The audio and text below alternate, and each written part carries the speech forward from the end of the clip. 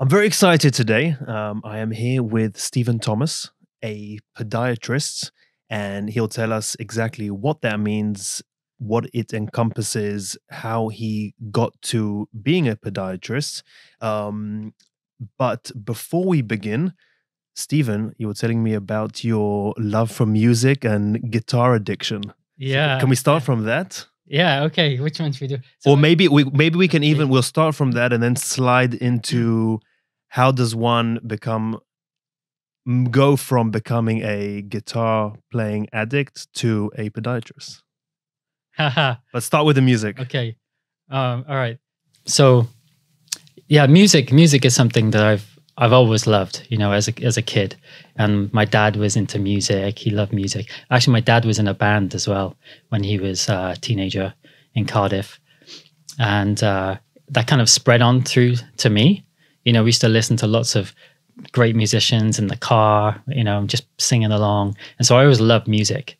And then at one time when I was a teenager, I just thought, I really felt this like strong urge to want to learn to play guitar. And I just, as soon as I had a guitar, I just couldn't stop putting it down. I used to love it. I used to go to school and then I'd come home, couldn't wait to get home to play the guitar. I'd be playing in the evenings, teaching myself how to play, listening to like Eric Clapton and, some of the big players out there, and Mark Knopfler, people like that. And you still play? Not as much anymore, but I still love to play. And it doesn't take me long, because I don't know if you play. When you're playing guitar, you get like these buildup of callus and stuff on your fingertips. So I find that does soften a bit. So if I start playing, say if I play tonight, I'll be fine. But then tomorrow is probably be a bit sore. But you need to keep that regular playing up to get that build up of the callus, so you can. But they have alternatives, no?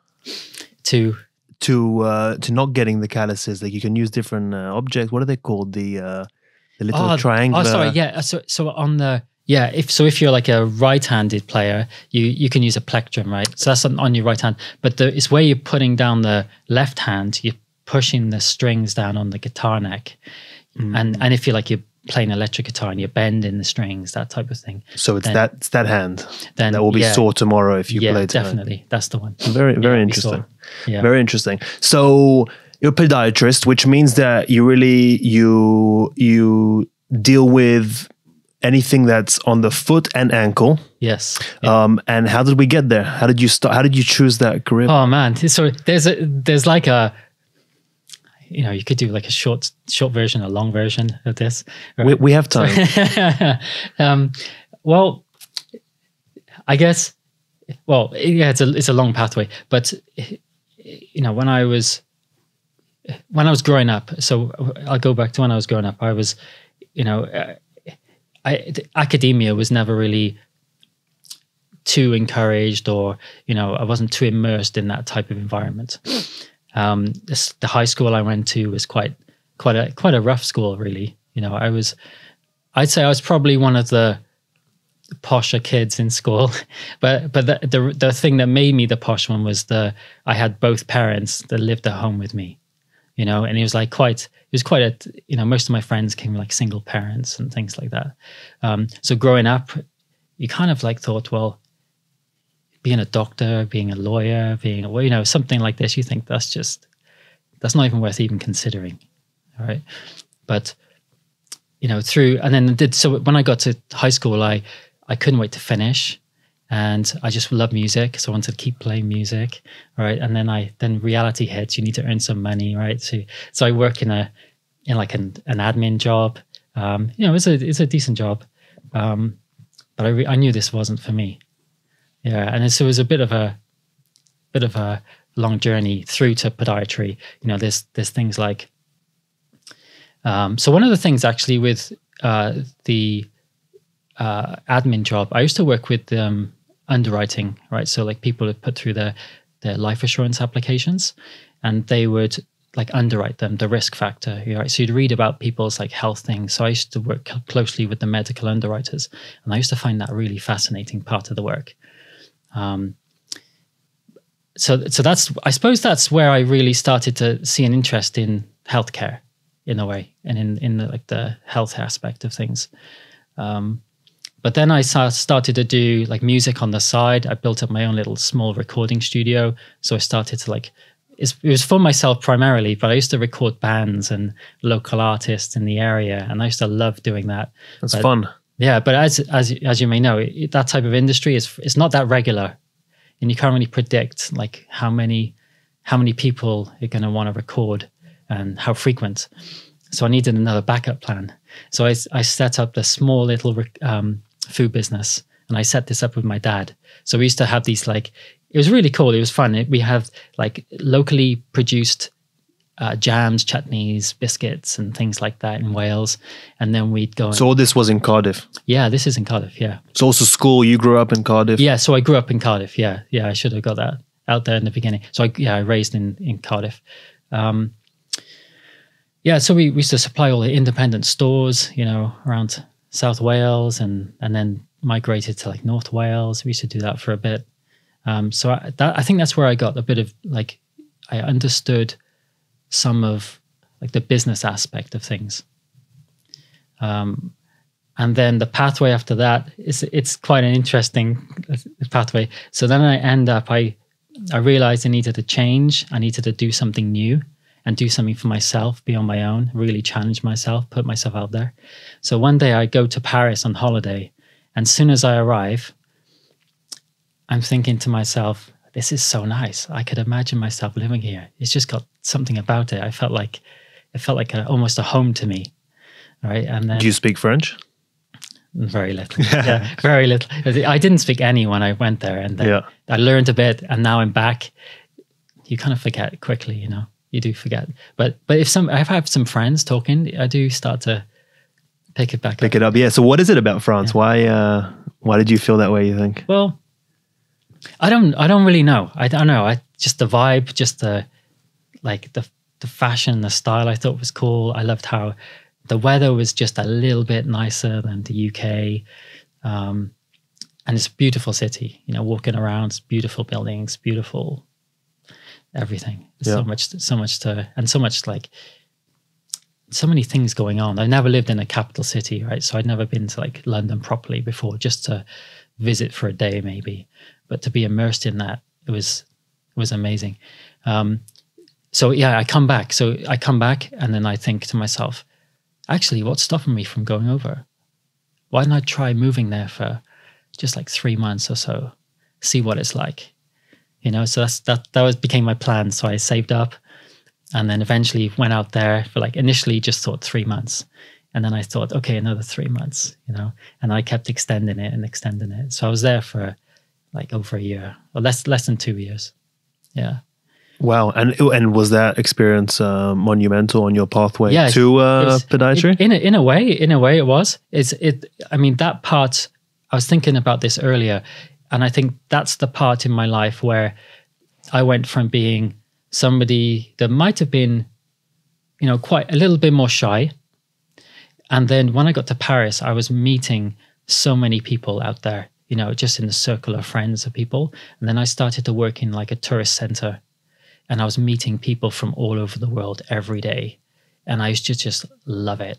I used to love talking to people, just getting to know them, getting to find out why they're here, what they're doing. I found that really fascinating. And, they say that's kind of an aspect of extroversion, so if you're a bit extroverted, you'll love meeting people and talking to people, and it kind of energizes you. So that's when I realized that I really like that. So I was thinking about that is that aspect that I like with podiatry and with healthcare, because you're meeting people all day long, and it's not just a training, you need to pretend or you need to say these certain things to make people think that you're interested in them, right? It's like I genuinely am interested in finding out about people, because it's almost like by doing that you're seeing a little bit of reality, and you find that with somebody else, and you see a bit of their reality, the real deep stuff, and before you know it, you're creating this map of what the real world is, So there's something about that I really like. And when I was in, and then just skipping forward quickly, in clinic, when I first started doing, when I was studying podiatry, I'd be in the clinics, and we're not getting paid as students, right? So we're treating patients, and then, but afterwards, after the clinic, I'd be going back home, and I'd feel like so fulfilled. And I'm thinking, what's going on here? Because I'm not earning any money, right? I'm not doing this for the money. And I feel so fulfilled. What is it? There's something about it. And I think it's about like meeting the people and making a difference in people's lives. Because you are solving problems, right? Like most people, you're meeting people in intimate situations, and most of them are coming to you with problems, I'm assuming. Yeah. And most of those problems you could probably do something about. Exactly. Yeah. Yeah. And I think that's what's most fulfilling about this. I was making some notes earlier today, and I think that's probably the most fulfilling thing about it. People come in, when you have pain, you have some sort of problem, it's real. You can't ignore it. It's a real problem, and people come to you, they share that problem with you, and then you try and figure out what's going on. You're trying to understand them as an individual, see exactly what's happening on that level, and then you're trying to figure out how to fix it. And then, most of the time you fix it, and there's nothing more rewarding than that, really fulfilling. So I'm still wondering though, why podiatry? Just because that is very specific in healthcare, right? Yeah, that's right. So coming back, so Paris, I think, was a good thing for me, where I started to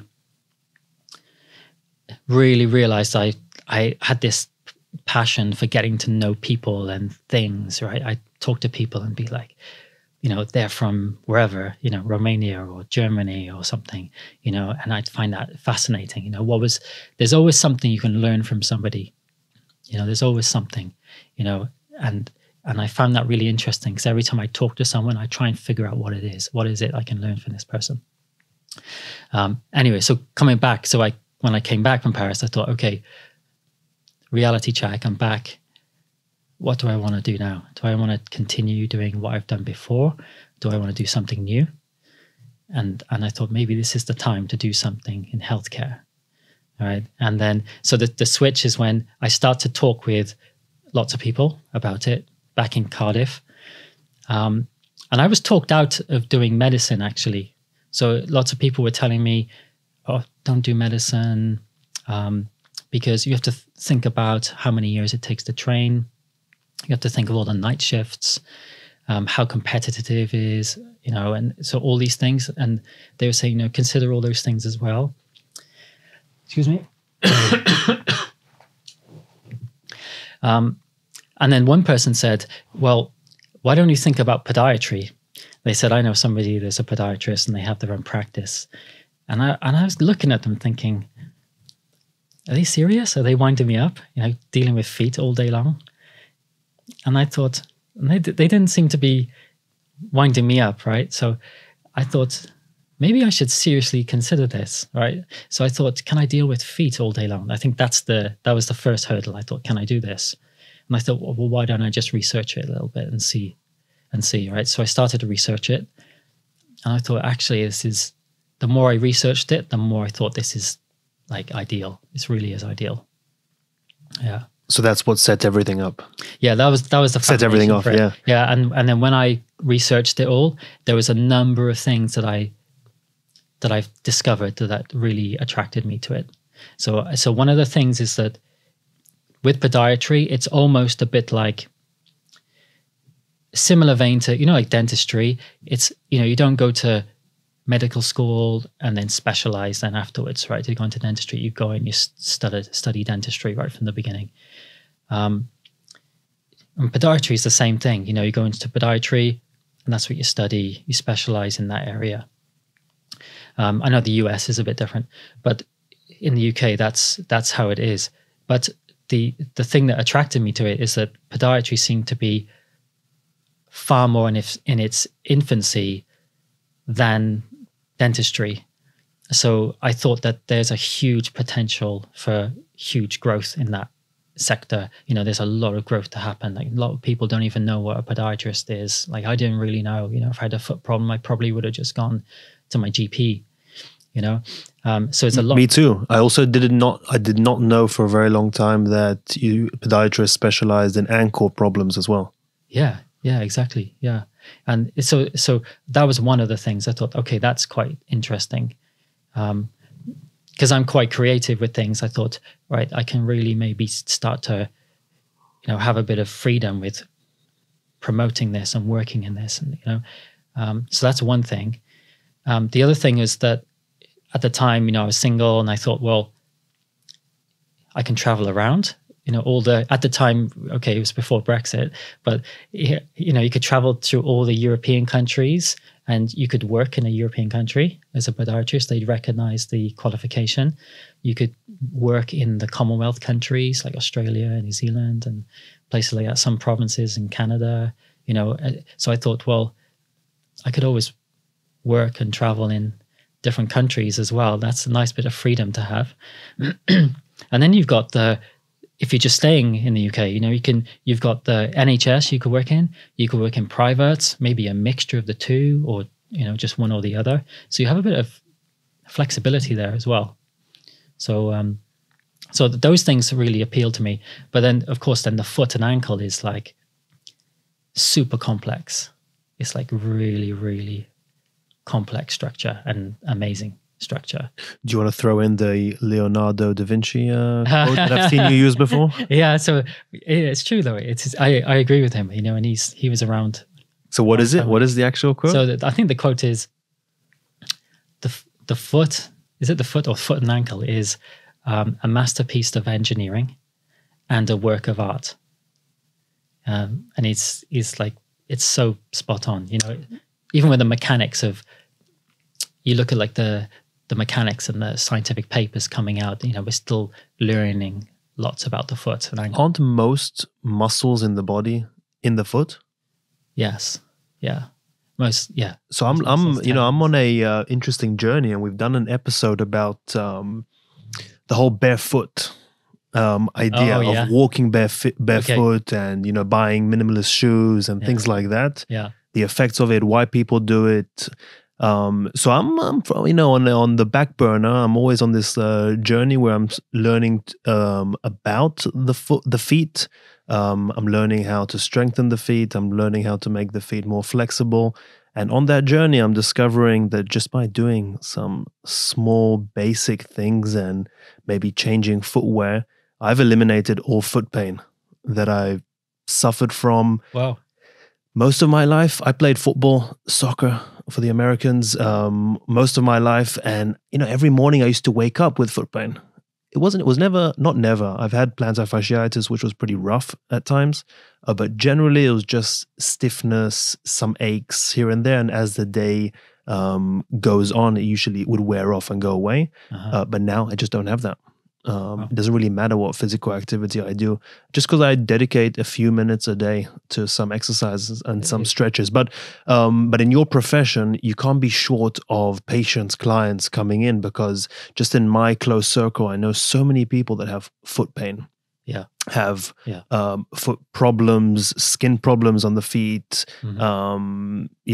Just so many different things. What are the most common things that you see? Like one that you mentioned straight away is plantar fasciitis. It's like biggest heel condition. I see it almost every day. Is it an umbrella term for a bunch of different conditions, or is that the condition? Plantar fasciitis is the condition. Yeah, there's a bit of debate on whether is it an itis, like inflammation, is it an osis, like degeneration and stuff like that, or an opathy and things like that. But I think. Yeah, it's the condition though. Yeah, there's another condition called metatarsalgia, which is more of an umbrella term. So that's pain under the forefoot, the joints in the front of your foot, in that region. That's more of an umbrella term, but it's like pain in that area. I also consider plantar heel pain, which is what a lot of people will say for plantar fasciitis. They'll say like, "Oh, how do you treat plantar heel pain?" And I think It's a good question, but I think it's too low resolution for anybody who considers them a foot and ankle specialist. Because all it says is plantar heel pain. You have pain under the heel. You know, anyone can tell you they have pain under the heel. So it's about like what type of pain is it? You know, it probably is plantar fasciitis, but doesn't necessarily have to be. Yeah, exactly. But what are maybe some common mistakes that people make on their day-to-day lives that create these problems? Because so many people have these pains. Yeah. In general, I think footwear is a big one. Footwear really is a big one. What mistakes do people make with footwear? You know, at the moment, because I'm working in central London now, and like lots of people wear tight shoes, tight-fitting shoes, flat shoes with no, like really thin soled. You know, around the city, around there, it's like, you know, so you get all sorts of problems. You'll get rubbing on the sides, they're squashing the toes together. The toes are rubbing and pressing against each other. So you can get, you know, it could aggravate a ingrowing toenail. It could develop corn development between the toes. It can give you just general pains and aches under the joints as well from just not having enough cushioning. So, and yeah, footwear is a big one. But not just those shoes, you know, even like trainers, like some people who have, you know, say a classic person who is maybe very overweight, but also has extremely flexible feet and they're just flattened down super easily. And then they're wearing trainers, which are super soft and flexible, just rolling everywhere, you know, and they come in with like plantar fasciitis, right? And you're like, okay, we need to stabilize your foot a little bit more, you know, at least as a start. So it's lots of things like that. I think footwear is so many things you could cover with that. Yeah, and like obviously everyone wears shoes, and it seems like generally people don't ask too many questions or don't ask the right questions when going to buy a new pair of shoes. Yeah. I'm on this little journey of learning about feet, and I bought a pair of those barefoot shoes, the Vivo ones, if you're familiar with. Okay. So the whole idea there is allowing enough space for the toes to really spread out. Yeah. And to have the zero drop between the heel and the toe and the big toe. Yeah. And for the shoe to be flexible. So again, you know better than me, but the whole idea from what my understanding is for shoes of this kind is to allow the foot, while covered and protected, to function the way anatomically it is supposed to function, and not be restricted, so that when people walk around with footwear that restricts them, you know, all day long around London, then over time, over the weeks, over the months, over the years, over the decades, eventually you'll crack. Something will go wrong. Something will start hurting. Some issue will develop. What are certain things that people can practice to maybe avoid developing these conditions? Like, is there anything where, you know, it doesn't matter who walks into your clinic, they should hear this? Foundational instruction to hopefully prevent or maintain healthy feet. Well, you know, going back to what you were saying, you know, with those shoes, I understand the principle, the idea behind it. It makes sense. It's not. I think the problem happened with what happened with the problem with that was there are huge claims made that these types of shoes are the best, the ultimate, what we should be doing forever, and it's better than anything else. And I think that's the problem, because the claims couldn't be satisfied with when you compare it to other shoes. But but how else do you sell a product unless you really market it, right? So I think that was the problem. I think there's definitely a space to be using those types of shoes. I really do. I suppose you need to do it on an individual level. You'd have to, you know, the right individual for the right amount of time for the right things, and in right? within progression. because, like you said, people that believe those marketing strategies dumped all the footwear that they've been used to wearing their entire lives for decades, and have suddenly wearing something new, trying to replicate the exact same movements and exercises they used to do with a certain type of footwear, and now their feet hurt. Yeah. So it was kind of like, counterproductive, I think, for many people. But also that I think that type of shoe might not be good, not be better for everybody. Absolutely. So some, traditional shoes would be better for lots of people, and you're looking at, I was looking at some data quite a while ago now about the different ones, and the new running shoes now, it's like, they're just super, super fast, the Vapor Flies and things like that for like long distance marathon runners getting the time. But there's also a guy who, was it you telling me this? Somebody was telling me about this guy. I haven't looked it up, saying that there's this guy who's got the fastest record of free climbing a mountain or something, or something like this. And he uses those minimalist shoes that you're talking about. And apparently he's got the world record for it. So I'll have to check that out. Yeah, I don't think that was me. That sounds interesting though. Yeah. But okay, but let's say footwear, regardless of, people are obviously making mistakes, even if it's walking around with a size half too small and it's squishing your toes. Exactly. Yeah. Or buying shoes where obviously your foot doesn't fit in this shoe, but you're wearing this shoe because of fashion, really, in many instances. I think that's it. I think shoes are chosen for the aesthetics in most cases. And that's the issue. It can be, you can do that for some cases, right? If it's your wedding day, right? If you're going to a nice evening out somewhere, right? So it's got to go with. I know. I wore these dress shoes on New Year's Eve, which I agreed to wear for a few hours, and I'll maybe wear them next New Year's Eve again. But they'll sit in my cupboard. But what is another maybe like common mistake that people make? For example, I was an athlete most of my life, and no one ever told me to stretch my feet. No one ever showed me foot exercises or toe exercises. Okay, yeah. Going back to the foot thing, were you saying about general footwear? Yeah, well, not necessarily footwear, but just a common, so footwear, if we categorize that as a general mistake usually that people make that can create foot problems, what is another thing that sends people to you? Yeah, I think, so if I really quickly go through the foot thing, it's just, simple things like, you can put your foot on the ground, you can trace it round on a piece of paper. That'll give you an idea of how wide and how long your foot is, right?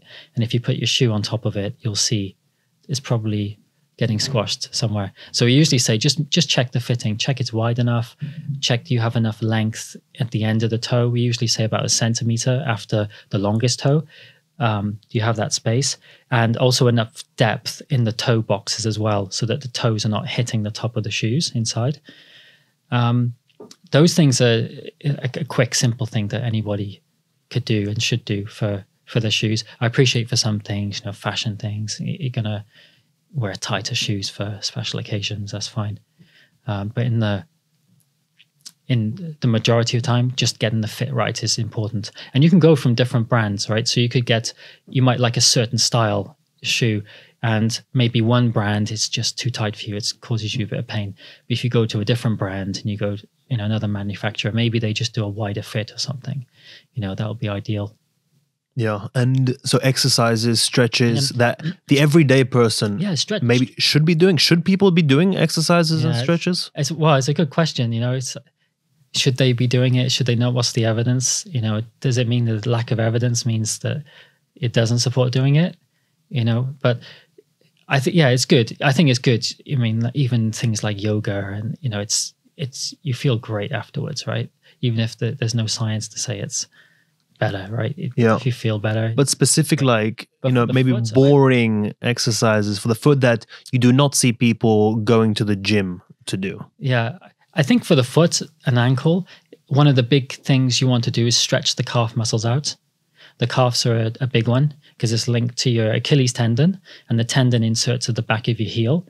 If you've got a tight calf muscle, there's all sorts of other knock-on effects you can have. You can have problems in the Achilles tendon, right? So that's one thing, which is a direct a direct thing. But also, if you have a tight calf muscle, it can cause like force the arch to flatten down. It can increase the forefoot pressure and things. So calf is really, really such a big thing as far as the foot goes. The other things you can do for the foot then, strengthening exercises, like you were saying, going up and down gradually, up and down on your tiptoes, and just trying to strengthen those muscles. Because by doing that, you're using the calf muscle a little bit to get up, and then you're using the flexor tendons under the toes. You're using the posterior tibial tendon, which comes around on the inside of the ankle, on the foot there, in the midfoot. And those will help kind of lift the arch up. So if you've got a bit of a flattened foot or something like that, those things will help. Yeah. Socks. Is socks an issue? Socks can be. Yeah, it can be an issue. Generally, we say use a natural fiber socks. So if you use cotton or bamboo, then that's a really good start. So you want to use high content of cotton or bamboo. Allegedly, bamboo will absorb about twice as much moisture as cotton. Okay, so that's something like I did not know. So when you're in the market and you buy cheap socks, can we assume that they're probably not high in cotton or bamboo? Not always. I think you should just check. They'll come with packs, right? You want to check the packs on the back. If they see what not the ingredients, what it's made out of. Yeah. But the moisture absorption, that's the main focus. Yeah. So if it has a high cotton content, like I think it's like 87% or something like that. Do they go higher than that? Maybe. But if it has a high cotton content, you'll know that the cotton aspect of it will absorb moisture. But what's the problem if we're not absorbing moisture correctly? Yeah. So the moisture aspect is, you sweat from your feet. If you've got socks and shoes on, you're going to sweat a bit, right? And it keeps it warmer and moist in there for a longer period of time. So you want to get the moisture away from your foot so it doesn't get too sweaty. There's a number of reasons for that. Foot odor is one of them. And the other one is like athlete's foot, which is such a big one, which I just did a video on. I just made a video on YouTube about. Which I watched. Why is it called athlete's foot, and what is it exactly? Okay, so athlete's foot, because it does not only affect athletes, right? No, yeah, of course, yeah. So athlete's foot is it's medically known as tinea pedis. That's technically what it's called. But athlete's foot, I think, obviously got its name from being very common amongst athletes, and the reason is because athletes are very active. They're running, so there's tons of friction going on in their shoes. There's obviously tons of sweating going on in their shoes as well. You mix the two, the sweating and the friction, and you just sprinkle a tiny bit of fungus in there, and it's like perfect grounds for growing fungus. And that's what athlete's foot is. It's basically a skin infection on the feet, and you'll get it mostly between the toes because between the toes it doesn't dry out very easily. You got lots of friction going on, so most people get it in the webbing of their toes as the early signs. Yeah, and is it and something like the right sock wear can fix that or mostly prevent it? If you have athlete's foot, then you'll need to treat it, and I'd recommend treating it as soon as you can.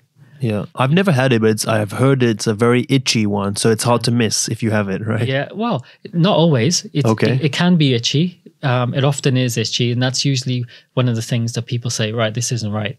I need to fix it. Sometimes it can just present as dry, scaly skin. So lots of people will look at their foot and say, oh, I have a bit of dry skin here, and they'll say like, I'll get some moisturizer, put some moisturizer on, and it's fine, and it does look better for a day or two, but then you'll find that the fungus will just love the moisture. So if you think of it like simple terms like mushrooms or something, right? They love really dark, moist areas. So if you feed your dry, scaly skin, which the fungus has made dry, and you feed it with more moisture, it'll look nice for a little bit, and then the fungus will be like, thanks for that, I really like that, and then it'll dry it out again. Yeah. So you'll never really get to it until you start treating it with anti-fungal creams or products. So if if I'm wearing the right socks and I'm absorbing the moisture correctly in my day-to-day activities, then in most cases I should be okay and not suffer from athlete's foot. Yeah, you should be fine. Yeah. You'll pick it up from contaminated grounds. That's where you'll get it from. So if you share a shower with lots of other people at home and it's not cleaned regularly, and somebody has it. Hence the athlete's foot, because athletes or guys or girls in a team were probably sharing the same showers. Exactly. Yeah. But so people with you said odor, smelly feet. Yes. So a lot of the time it is just maybe wearing the wrong socks. It can certainly exacerbate it. Yeah. Yeah. There's different like bacteria on your. We all have a natural flora of bacteria on our skin.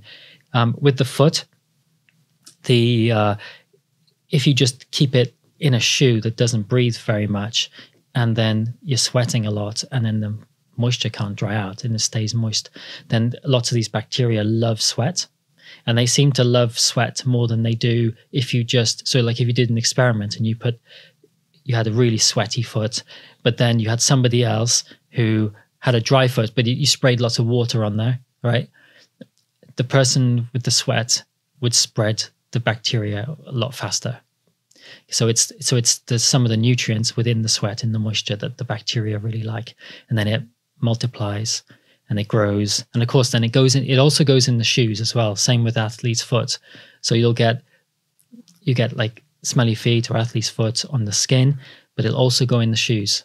So some people think, I'll just treat the foot, and they forget to treat the shoe. So you need to treat the shoe as well. So potentially athlete's foot and potentially smelly feet, if we're not absorbing the moisture in the feet correctly. Exactly. But any other conditions that can come out of it? Out of not absorbing the moisture correctly on your feet? Not a huge amount. Those are the big ones. Those I see like all the time. And are socks important, necessary? You do have people that don't wear socks. Yeah. Are they important? I know obviously in maybe cold places, you probably want to wear the socks just because to keep your feet warm. But if you did not have to, is it important? Yeah, it's a good question. I guess it depends where you're living and what you're doing day to day. Socks will add like warmth, like you say. So if it's a cold area, or you have things like Raynaud's phenomenon or chilblains, which where the tips of the toes will just become really cold, then those types of people need to be a bit more careful about keeping their toes nice and warm. Apart from that, I think that the shoes then will act as a barrier. So I think that's the next thing, that the socks will act as a barrier. So the socks will act a barrier between the foot and the shoe. Yeah.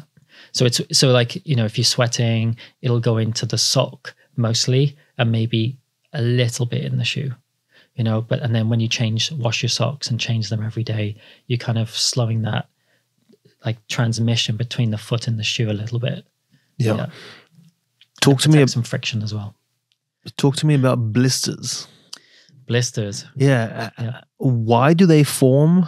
And I think it's friction. Yeah. From my experience. Yeah. But if you can explain why they form and why some of them are so painful and others are less painful, and why some of them are bloody and others are not. Okay. So friction is the big thing. So blisters, you can get blisters going back to the guitar thing, right? And Mark Knopfler, that was the guy. What was his song? Money for Nothing. And he says, maybe get a blister on your finger, maybe get a blister on your thumb, something like that. Yeah. He's talking about playing the guitar. But it's a friction, right? You get, with guitarists, you would get a blister on your thumb if you don't use a plectrum, because you're plucking the strings like that, particularly if you're using like a steel strings, like acoustic guitar, electric guitar. Maybe not as much and not quite as likely if you're playing classical guitar, but it's friction. And this going back to the shoes, you'll have runners will get like definitely like marathon runners, ultra marathon runners, they'll all get like blisters of some sort. But you find that the people that are experienced in doing that kind of preempt it. They get used to trying different strategies, maybe putting Vaseline between the toes because that reduces the friction if that's where they get the blister, right? Some people that use that second skin stuff. What was the name of that stuff?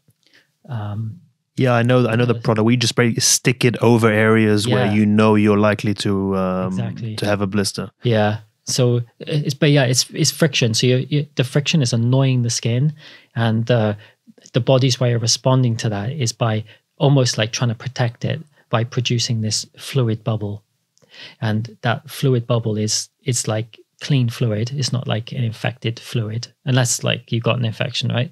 But it's like clean fluid as your body's trying to create a barrier to protect it from all this friction. And sometimes you'll get a burst capillary in there. If it's quite a bad blister, you'll get some blood trickling in there, and it just looks way worse. It looks worse, but is it necessarily worse? Not a huge difference. Maybe you just caused a little bit more damage because you've gone through and burst some of the capillaries that are mixing with that, but not hugely.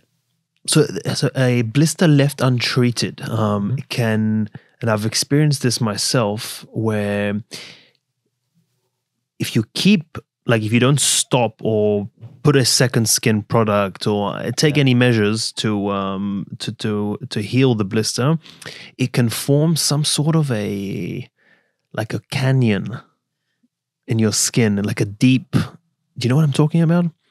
There's a name for the condition.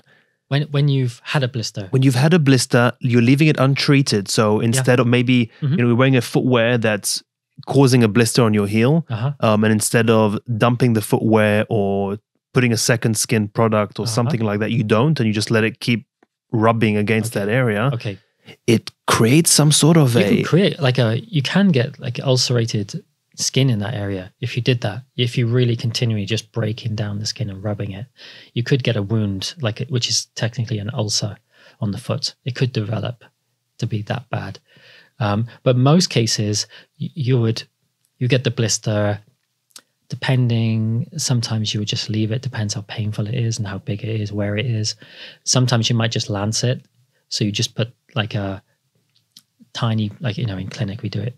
You just put a sterile blade just to kind of lance it, drain out the fluid. Lots of the pain just comes from the pressure of the fluid with the side of the shoe or the ground, right?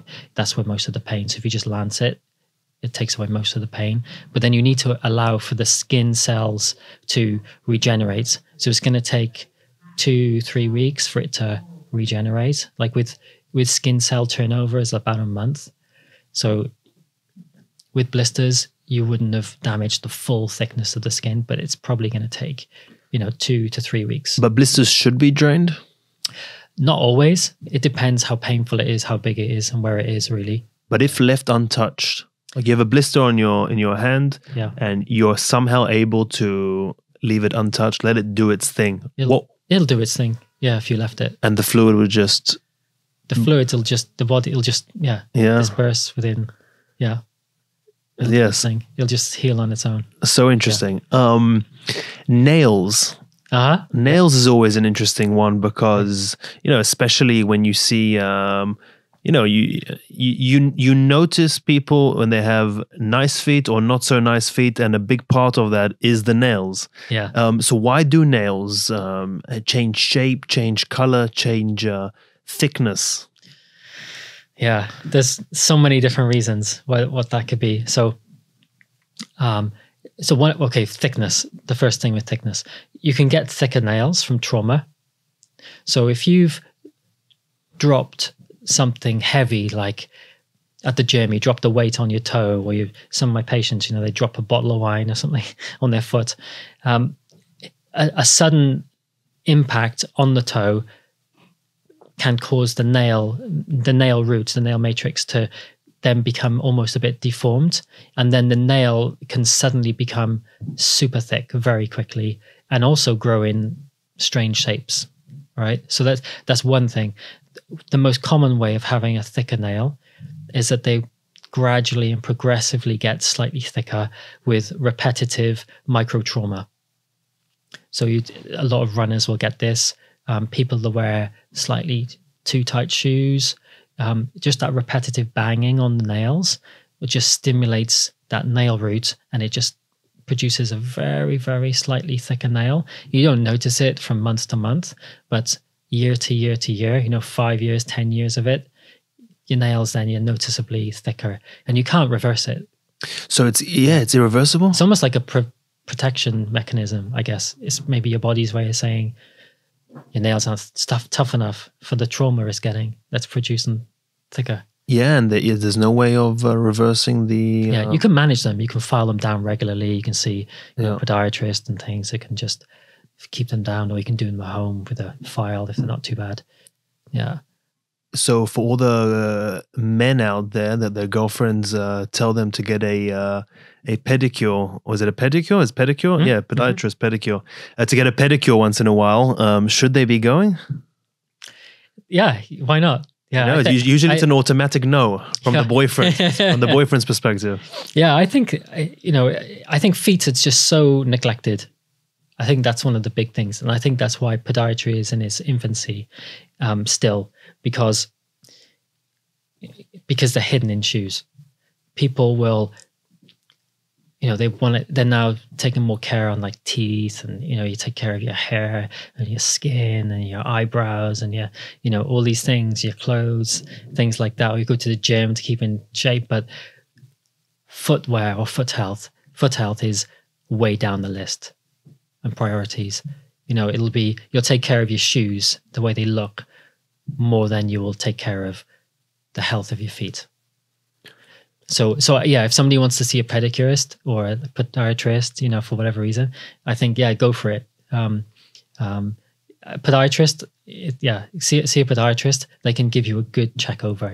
They can't just treat the nails. They can give you, some tips on things. They can look at them. They can examine your feet and say, oh, do you realize you've got a little bit of hard skin on this part? You're probably overloading this. It can just get a bit worse and worse and worse. So, give you some tips on how to prevent it getting worse. It's worth just doing just a one-off. Still on nails, and I'm sure you see this on the internet because everyone does. There are always Google ads for nail fungus treatments. Yes. Okay, yeah. Why are those ads so common? What is nail fungus, and is it reversible? Well, going back to thick nails. So as I was saying, so thick nails can be from trauma, like sudden trauma or repetitive microtrauma. The other way is if you've had like a fungal infection of the nails, it can make the nail look like it's really thick. And then you often get like this slightly yellow tint, thicker, soft, crumblier type nail with fungal nail infections. So those thick nails would likely become thinner after treatment. It may not be super thin, but it may be the fungal aspect of the infection that's causing the majority of the thickness of the nail. But it is possible to get the fungal infection out of the nail. Yes. Yeah. And I've seen lots of products out there, but as a podiatrist, the ones we recommend based on like the scientific data, there's three main different ways to doing it. One of them is you use a nail lacquer that has 5% amorolfine in them. And you can just paint this on once a week, file it down once a week, and just keep applying it. This is not the most effective treatment, but it's sort of the least invasive treatment for these nails. So you paint it on. I find this type of treatment is good for one, if you just have a little bit of fungal nail infection just on the surface, it can penetrate that. But if the nail is infected through the full thickness and maybe the skin underneath the nail, it's just not going to penetrate it. It's not going to get there. And that's when the other treatments come in. So the other treatment is oral medication, which is the most effective. Some people are really against medication if they don't really need it, which is fair enough. The efficacy of the tablets is very good.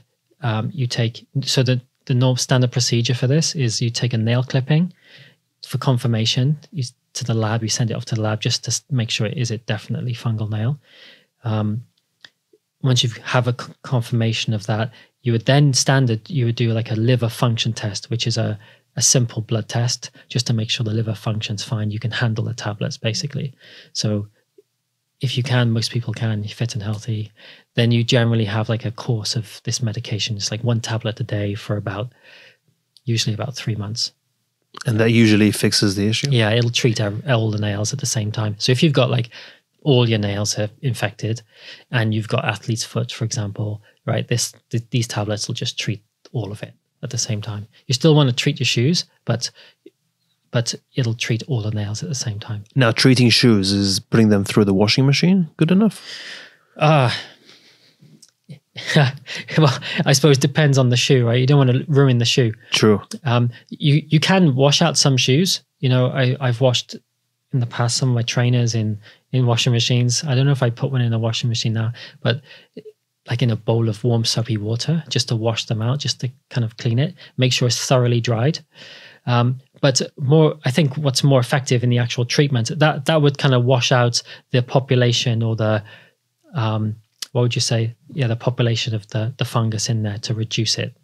So you could do that as a basic thing. If your shoes are really old, you're not going to buy a new pair soon or something. I wouldn't put leather shoes in the washing machine, that kind of thing. But if they seem appropriate to be washing, you could do that. Make sure they dry out thoroughly. But the treatment for this is to use an antifungal spray for your shoes. Okay, that sounds more so that's efficient. That's what I would recommend for people to use. Yeah. Spray that down in the shoes. Use it every time. Maybe every time you take the shoes off, give them a good spray. And then by the time you want to use them again, make sure they've thoroughly dried out, and then you're good to go. And they're treated shoes ready to go. Just keep doing that for, a month or something like that. Now, if you have fungus on one nail, yes, are you at risk of it spreading?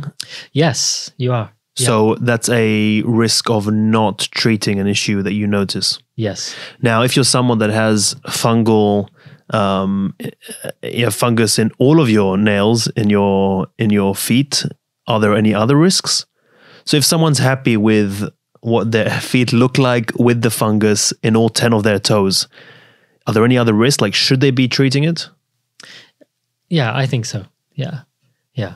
I think there's some cases where you wouldn't do it. If somebody's, they're systemically unwell, if they couldn't take the tablet, because if you've got all the nails infected fully, the only thing that really would be worth considering would be the tablets. Yeah.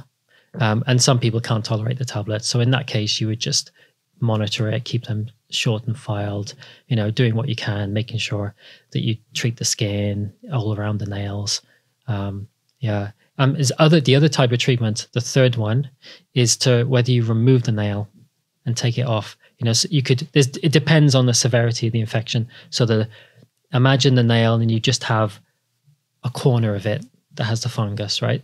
You could potentially carefully cut or section part of that nail out. Oof. So you're cutting out that. You could do that. Sometimes you can do that without any local anesthetic. It depends on the patient and what the nail's like. You could potentially, or you could do it under local anesthetic, just give them a little injection in the toe, make it numb, section back that toenail to get rid of anything that might have some fungus in there. And then you treat it with, so you want to use athlete's foot cream on the skin underneath that area. And then the new nail growing out should hopefully not get reinfected.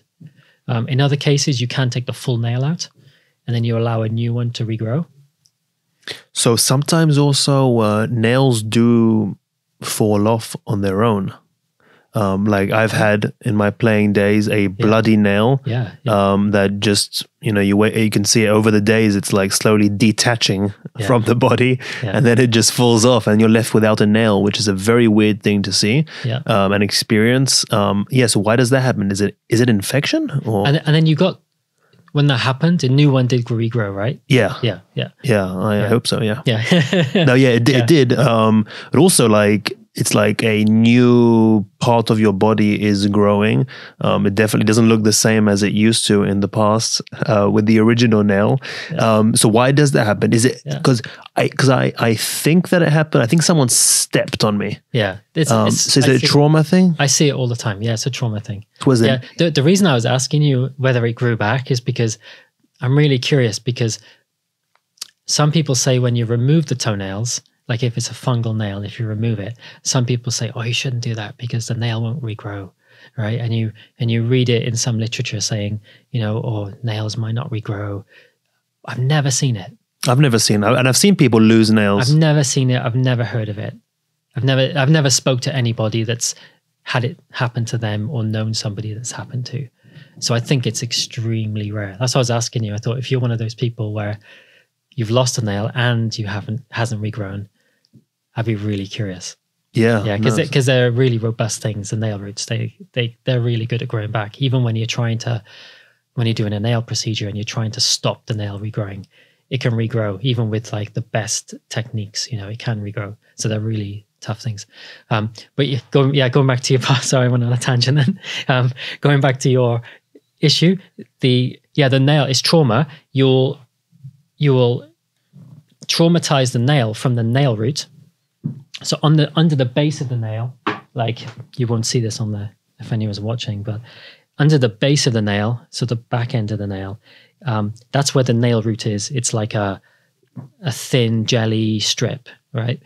So with trauma, you would have banged that nail somehow, whether somebody stamped on your foot or maybe you stubbed your toe, banging the sofa, that type of thing. And then what happens inside, which you can't really see, is that the nail will detach from the nail root, but it'll stay in place. It'll just be detached from it. You won't be able to tell it's really happened. You'll get like bruising, you get pain, you get some swelling, some, that type of thing. And then the nail root will continue growing. So sometimes the nail will just fall off and it looks like there's nothing underneath.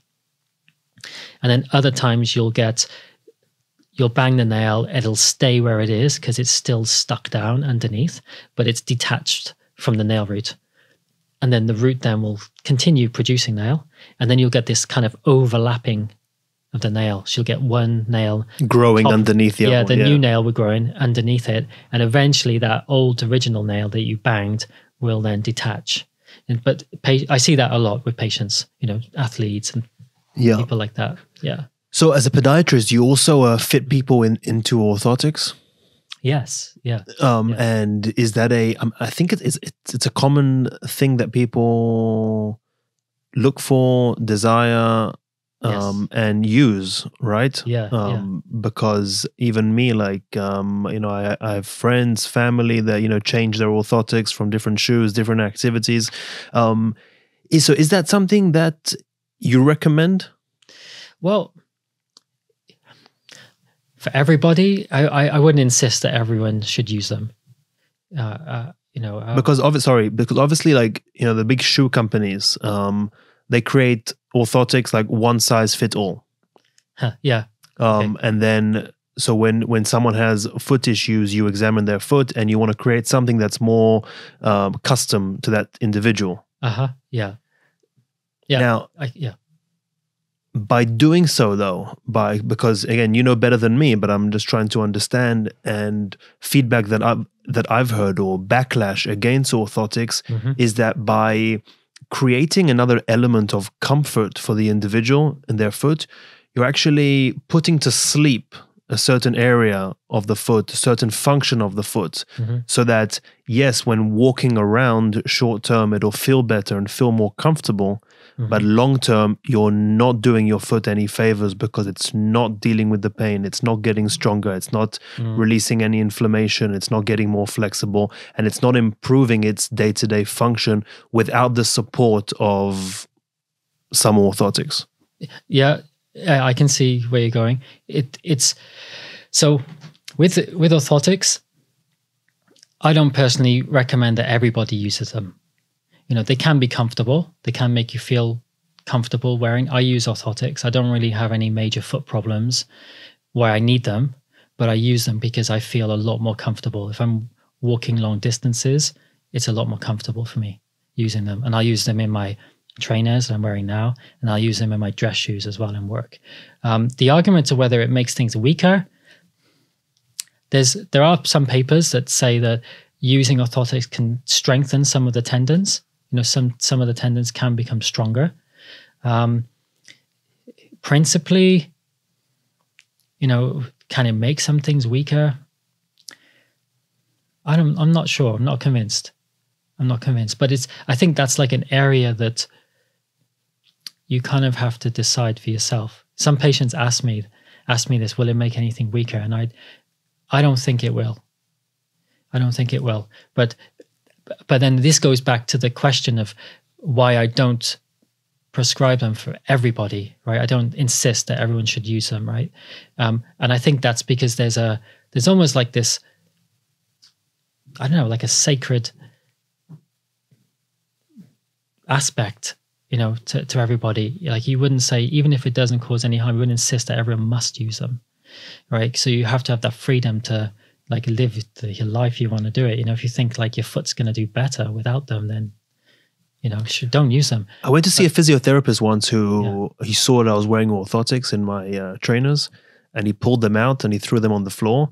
I picked them up afterwards and kept using them for a little bit. I've stopped since, actually, not because of him, but he told me, and I was 17 at the time, giving a 17-year-old orthotics is like giving a 17-year-old a walking stick if he doesn't need one. Okay. So that kind of stuck with me. Well, it kind of bothers me until today. So going back to why I don't prescribe them. So going back to when I do prescribe them, I generally, most of the time, I only prescribe them for particular problems or to help somebody with a problem they have. I don't just say you must have them, just even if you have no problems. Sure, if they're comfortable and you want them because they feel comfortable, you know, sure, I'll make you some if that's what you really want. And I'll make sure I'm not doing anything that's likely to cause a problem. So there's that aspect of it. But if I make somebody orthotics or I'm prescribing them for somebody, it's for a particular problem and to prevent a certain thing not happening or to maximize the chances of it not happening. You know, it could be, say, like plantar fasciitis, right? So I'll see the individual, what kind of shoes they're wearing, and it's to help with that particular condition.